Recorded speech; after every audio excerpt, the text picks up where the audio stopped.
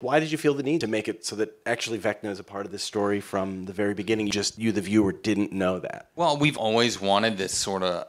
season 1 was really pitched, or what we saw of it as like the shark in Jaws, and that he's in this other world, and then he'll, drawn by blood, he'll comes up and he'll grab some, but we always knew the second we started writing season 2 that we wanted something bigger that was controlling it, something sentient and psychological and intelligent, and something that, especially someone that would be really scary for our characters to go up against, because once they've gone up against just sort of these